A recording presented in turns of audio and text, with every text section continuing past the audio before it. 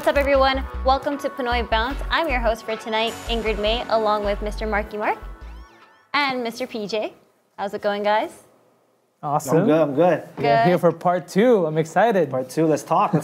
Well, we're here for part 2 with Mr. Alex Cabagnot. And how are you doing again? I'm good. Thank you for having me again.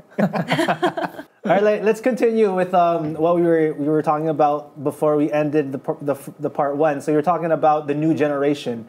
So let's talk about the projects that you've been recently with your cousin, right? Just coaching and just the development. So can you just talk about how you've been doing that in the States and wherever else that you've been, training kids? We're involved with Philab Nation, and shout out to my co-founder and the actual founder, and the mastermind behind all these social media stuff is Chris Gopez.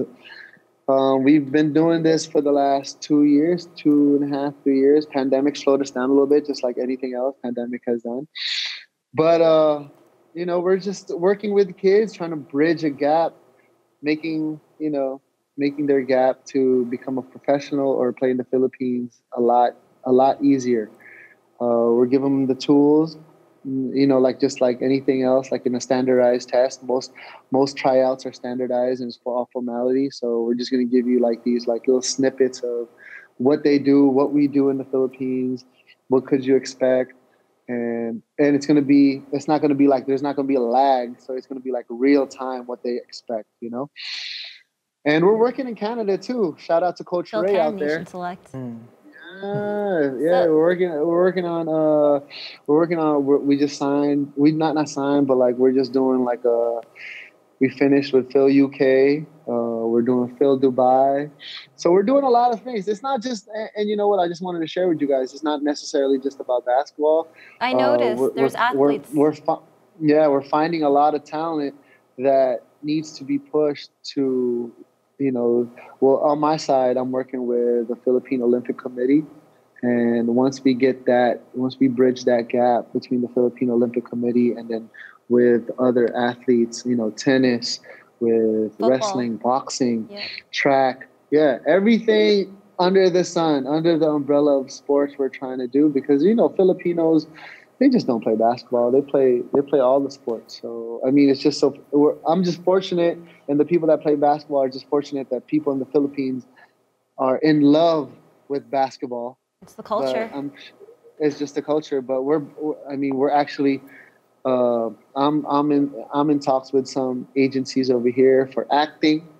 One of my close cousins, Chris Esteban, he was in the first ever Starstruck, if you guys could look this up, Starstruck GMA. Mm-hmm. He was with Christine Reyes. So we're finding actual talent that's not just sports related. We're actually finding actual talent that we could go here, and we have connections with the GMA and all these brands. And, I was signed with Viva for a little bit with the agency. So we're trying to put Filipino Americans, not just Filipino Americans, Filipino Canadians, Filipino with any Filipino international, basically.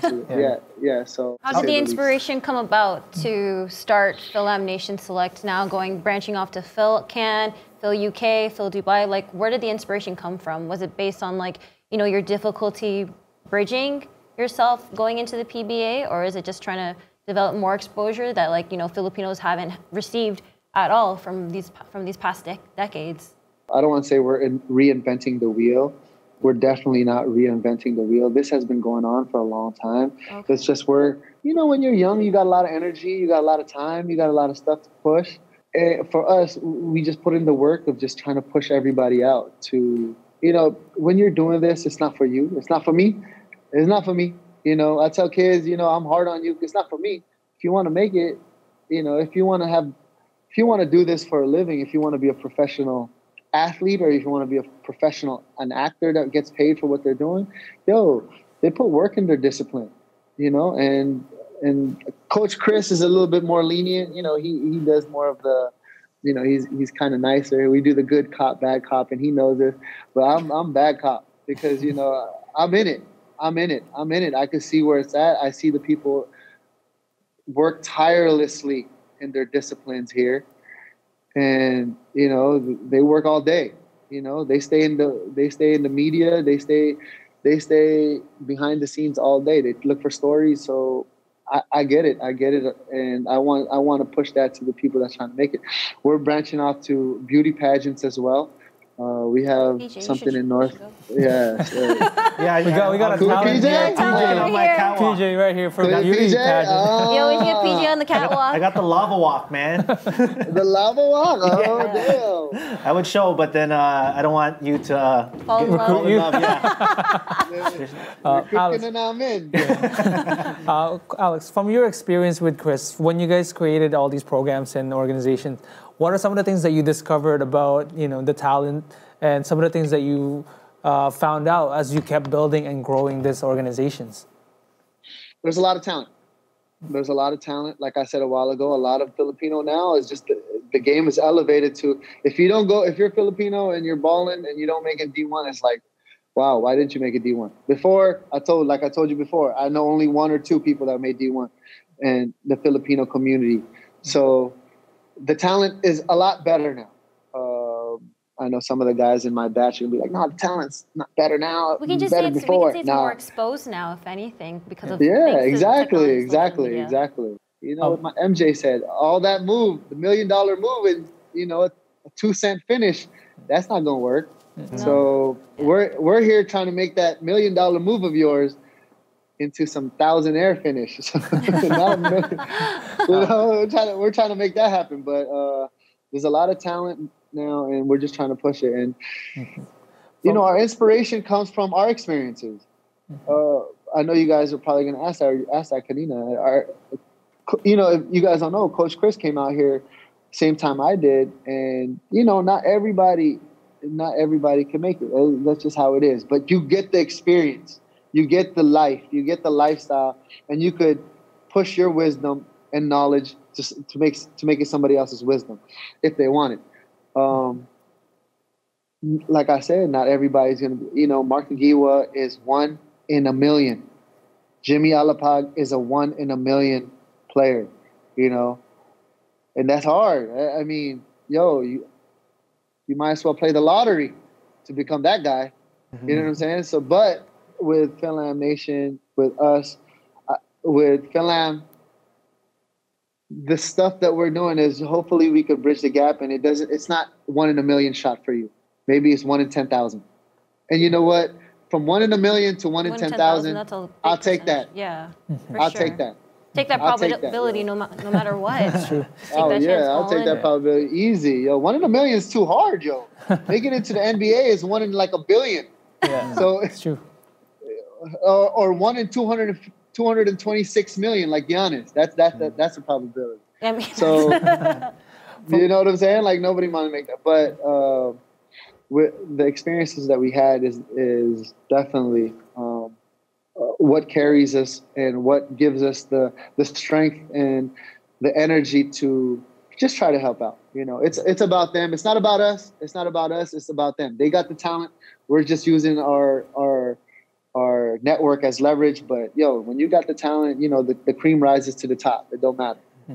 Oh, Alex, my curiosity on the aspects of talent, maybe to be specific about it for kids that are watching, and what specific aspect, the tangible and intangible skill set that you feel are the most transferable or the most key, important things that could really help them excel playing professionally or playing in the Philippines? So like maybe the tangible and intangible aspects that you feel strongly will help them.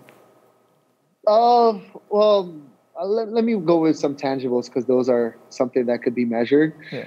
You know, you got to make your shots. You got to put in. You got to stay in the gym 3 hours a day, and that just has to be the thing.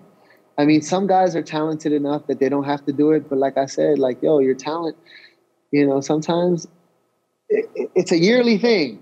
You know, what's evident is how much you put in this year, and it shows next year, right? Mm-hmm. So you have to put the time in.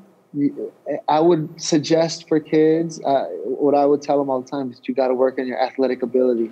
You got to work on your athletic ability. I know, like what you just mentioned, intangibles. A lot of kids, a lot of parents come to me like, oh, he knows how to play the game. He knows how to do this. And I just say, what's his athletic ability like? Like, could he run? We have measurements, obviously. How fast could he run 40? Could he dunk? Could he do all these speed tests? Because, the intangibles, yung mga brainiacs, or like, mga IQ, you won't even know. Like, I'll just give you guys some real time stuff right now. How would I know what your intangibles are if you can't show me tangibles? Like, I know that's kind of difficult for people to hear, because I'm not the most athletic guy in the bunch. Let me get that out there. But that's something that you work on, and you can work on. That's something you can work on. So I would suggest kids to work on their athletic ability and try to compete at the highest level. Like what Ingrid May said, exposure. You don't just play with Filipinos. You can play with other ethnicities to expose the level of athletic ability that you're in, and maybe you could get it up to par. So yeah, And I hope that answers your question. Your role with the Gilas national team, not only just for basketball, but you said you're on the board of Gilas, right? What's the process of, what are the paperworks like? How are they looking at Filipinos internationally? Like, do you need a certain process to really play to represent the Philippines? How does that work? And what do you recommend for those international Filipino players that want to go into representing the Philippines? Okay. Good question. I'm not on the board for Gilas. Gilas is its own entity. That's basketball now. Oh, that's basketball. Gilas is all basketball. I played for Gilas, and I've been in their system, but as a whole, because like I said, basketball in the Philippines is like a religion. Mm-hmm. So they have their own entity of making the Olympic, and that's Gilas. That's their brand. That's their brand. So you're on the Olympic board.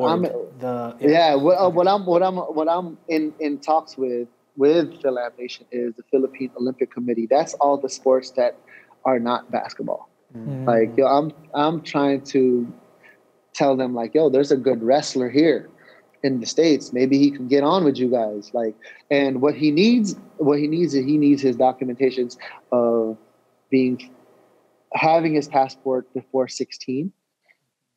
he was 16, getting all his mom's birth certificate, the NSO of his mom, his dad, to show Filipino lineage. Those are the first two that needs to be addressed ASAP. If you don't have your Filipino passport when you're before 16, maybe we could go with the whole lineage of your mom before she was married. She was married to an American. Maybe before she was married, before you were born, was she Filipino? We got to get those paperwork in ASAP. Those are the first two things. And we'll work from there. Usually that's difficult, huh? Because usually when, like, if you're Filipino and you're second generation in the States, but you're Filipino still, you don't know all these paperwork, where they're coming from. It's hard to get. It's hard to manifest these paperwork, especially if somebody tells you need it in like a week or 2 weeks. How could you do that? You can't just, you can't even look. Wait, what? So that's what we do. We don't just do all this athletic stuff. We want the parents. It's like, we have a seminar for parents when they come in. We're not doing all this basketball stuff if you don't do your end. If you don't do it, and I get it. My mom was very busy back in the day. She was a nurse, like typical all moms. She was QRMP, so she was a nurse and she was working 12-hour shifts, and she had no time. She had no time to get all these paperworks in and all that stuff. So I was just very fortunate that the agent that I had worked with me. But there's a lot of kids that are fortunate like that, There's not. So Film Nation is like, we'll do that. We'll help you in the States. The consulate will be actually the consulate at one of our showcases. The Philippine consulate was there just to educate the parents, because some parents, it's hard to come by. That's just being real. So the $175 is more on educational purposes, on Philippine consulate. They're going to be there. You could talk to somebody that you won't necessarily talk to, and they could school you on, educate you on what paperwork that you need.